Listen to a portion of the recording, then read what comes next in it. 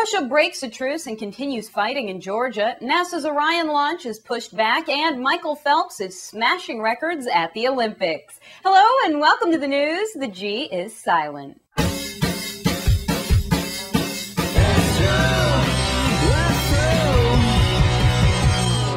News is brought to you by viewers like you. Thanks for your support. Hey, America, for sponsorship or advertising opportunities, contact news at amazingcosbars.com.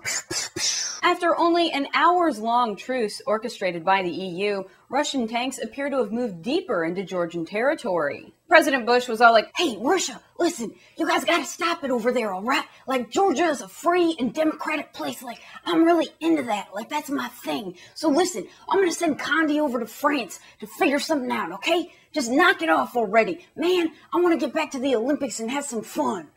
And French President Nicolas Sarkozy was all like, this is so stupid. I worked so hard orchestrating a truce. And then what do? You drive your stupid tanks. It's so stupid. I'm going back to France.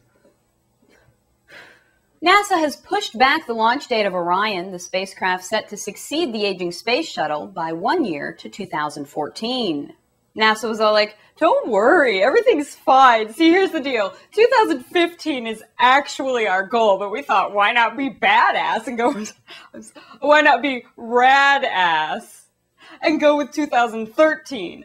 But then that didn't work, so now 2014, but we're still a year ahead of being on time. See what I did there?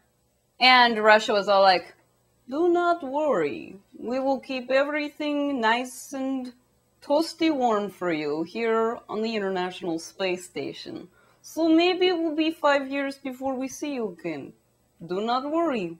We will have plenty of vodka when you arrive.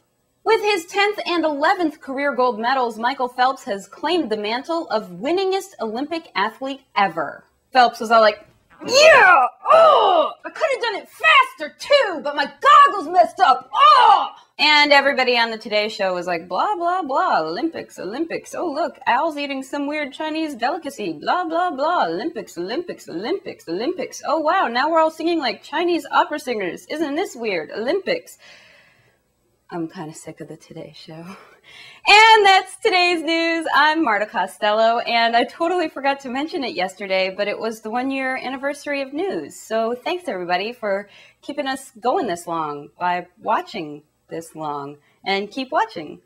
Cool. Thanks. Come on, man.